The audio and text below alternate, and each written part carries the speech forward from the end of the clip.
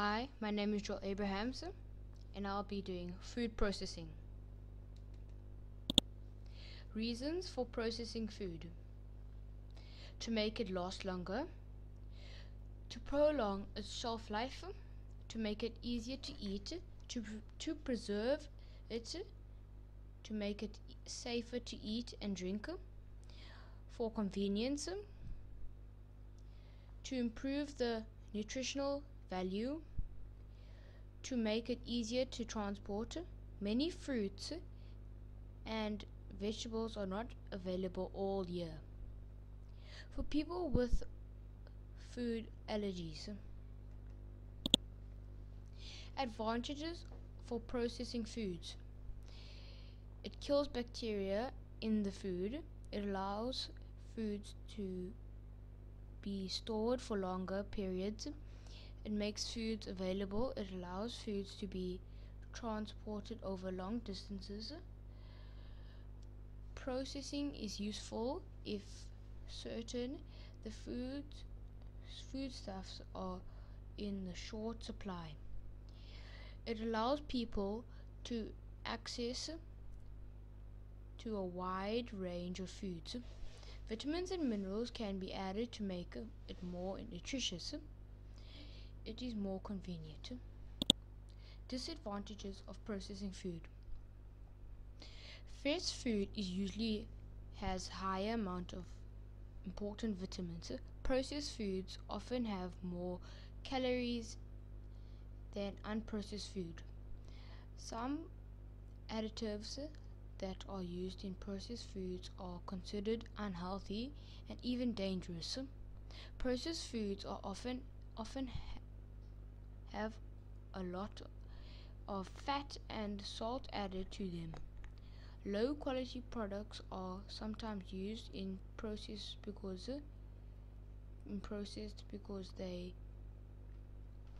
the other ingredients disguise the taste. Processed foods are usually more expensive than unprocessed ones. Examples of processed foods: bread, biscuits, cake, meat, tinned, dried or frozen foods, fizzy drinks and snack foods. Methods for processing foods: preparing, for example, peeling, skinning, chopping or slicing fruits and vegetables. Cooking, for example, baking, frying, boiling and roasting meat, fish and vegetables. Cooling, slowing down the growing of microorganisms by storing perishable food items in the refrigerator below 5 degrees for any perishable item. Pickling, preserving food in an edible liquid that kills or inhibits growth of bacteria, onions, gherkins and other vegetables.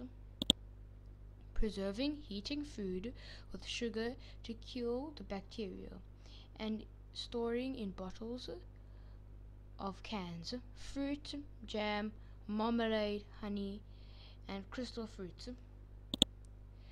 Freezing, storing food below 10 degrees to stop the growth of microorganisms, meat, fish, vegetables, and ice cream.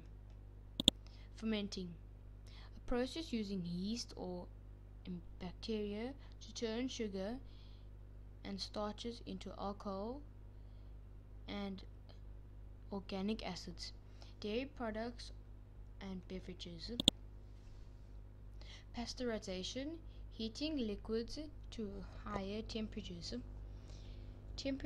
and then cooling quickly to kill microorganisms, milk, juices, wine and beer. Curing, preserving food by adding sugar, salt or nitrates, and often adding addition, cooking, spicing or smoking the food, fish, ham, bacon and fruit. Canning, cooking food then sealing it in sterile jars or cans and boiling the containers to kill or weaken any remaining germs. Vegetables, fruits, and soups. Drying. Removing moisture from food by either spray drying, or freeze drying.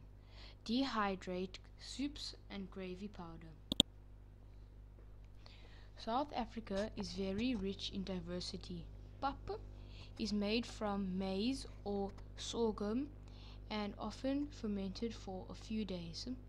Ngomboti is a traditional beer made from the Xhosa people from maize.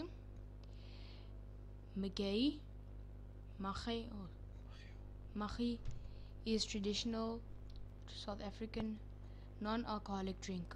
Amasi is a type of soured milk that tastes similar to cottage cheese or plain yogurt. Biltong is another local product which is dried and cured meat made from beef, game and chicken. Thank you, Joel Abrahamson.